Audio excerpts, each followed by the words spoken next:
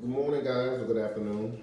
It's Mr. Pointer, and today we are going to be doing a math lesson on fractions. Now, before we get into the math lessons, I want to do a quick review on some multiplication. All right, the question says, I'll give you guys a chance to go get your math journals and whatever you need in order to solve this problem. So grab a sheet of scrap paper or your math journal. First question is, there are 7 pigs in a barn. How many legs are in the barn? Well, first thing we have to ask ourselves is, how many legs does a pig have? Well, if a pig has 4 legs and we have 7 of them, we want to know how many legs are there. We should start thinking about some numbers that are going to be in our equation. So we're going to think about the factors of 7 and 4 because we have 7 pigs with 4 legs. So in order for us to solve this problem, we're going to take 7 and we're going to multiply it times 4. Now we know 7 times 4 is 28. But it's always important to show your work. So we're going to start by drawing 7 models. 1, 2, 3, 4, 5, 6, 7, with 4 in each model. 1, 2, 3, 4, 1, 2, 3, 4, 1, 2, 3, 4, 4, 1, 2, 3, 4, 1, 2, 3, 4, 1, 2, 3, 4. And then we'll count all the dots up inside of each of the circles, and you'll also get 28. Now it's also good to use a second model. So in our second model, instead of making an array today, we're going to do some repeated addition. So we need 7 fours. So 7 plus 7 plus 7 plus 7. Well, the first 7 plus 7 gives us 14. 14 plus 7 again gives us 21, and then 21 plus 7 gives us 28. So there are 28 legs in all. As we continue to review,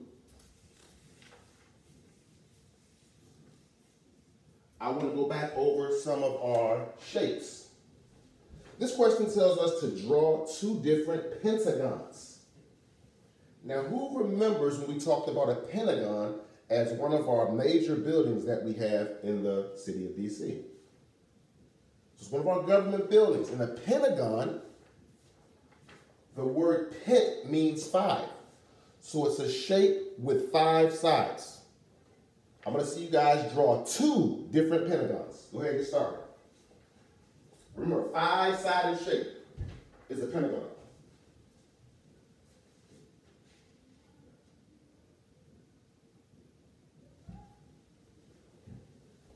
So the easiest shape to make for a pentagon is 1, 2, 3, 4, 5.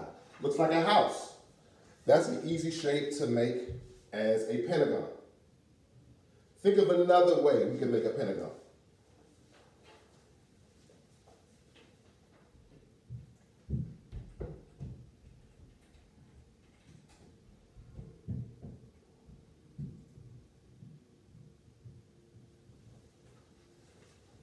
We can draw it very similar to our government building. 1, 2, 3, 4, 5. That's another way to make a pentagon. That's not, it's not too straight, but it's not art contest. All right, now let's get on to our lesson for today. Now, moving forward for the next foreseeable weeks, we are going to not only be working on fractions, but working on equivalent fractions. And when we say that word equivalent, we're talking about fractions that are equal to each other. So we're going to start with some easy shapes today. I want you guys to draw 4 rectangles, and I want you to try your best to draw them all the same size. So we got 1,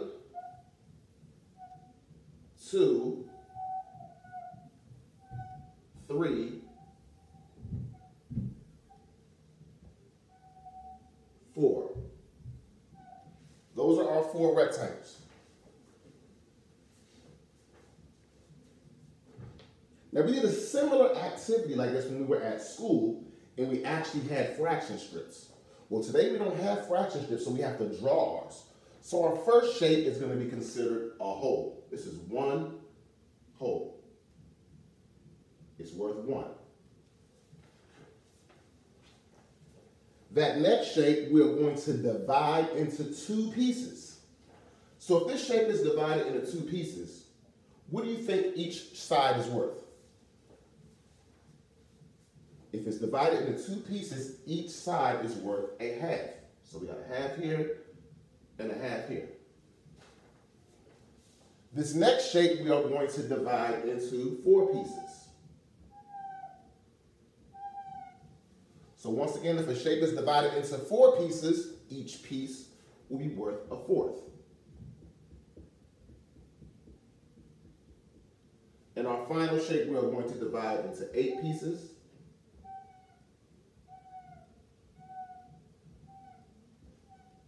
And of course, each piece is worth an 1/8.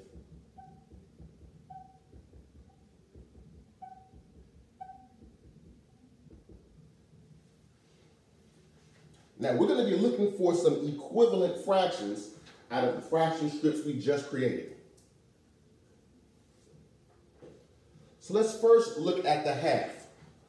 If you look at the half, how many fourths do I need to make a half?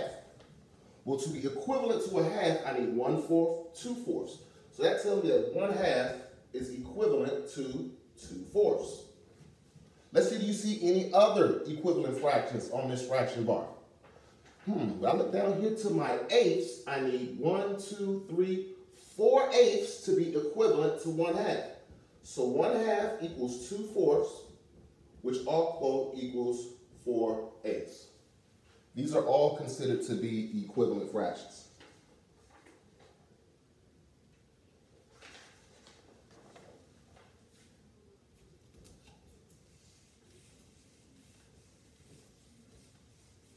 Now, there's one other thing that I want to show you. This is a trick that works when you have a unit fraction. Now, we talked about what a unit fraction was earlier in school. A unit fraction is any time you have a fraction that has a 1 as a denominator. So let's say we have 1/4 and 1/2. And we're comparing 1/4 to 1/2. Now, we always say when we compare fractions using the greater, less than, or equal sign, we always want to say that the Pac-Man of the mouth would want to eat the larger fraction. So we have 1/2 and we have 1/4. Well, here's a rule when you're comparing fractions. If the numerators are the same, the fraction with the smaller denominator is the larger fraction. If the numerators are the same, the fraction with the smaller denominator is the larger fraction. So 1/2 is larger than 1/4. Let's try another one. See if we can use that same concept. This time we're going to pair 1/3 to 1/5. Once again, our numerators are the same. So the fraction with the smaller denominator is the larger fraction. Now this trick works anytime you have similar numerators.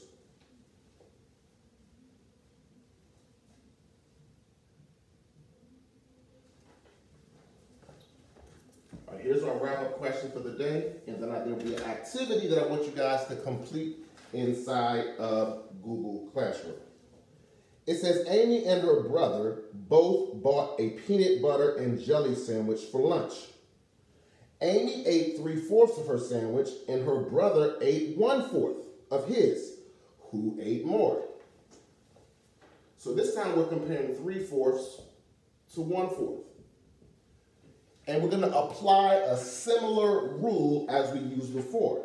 In this particular instance, when the denominators are the same, the fraction that has the larger numerator is the larger fraction. So we compare 3/4 to 1/4. 3/4 is the larger fraction. Let's try it again with another set of fractions. And try to remember that rule. It will help you. So this time we're going to compare 5/6 to 3/6. Once again, our denominators are the same.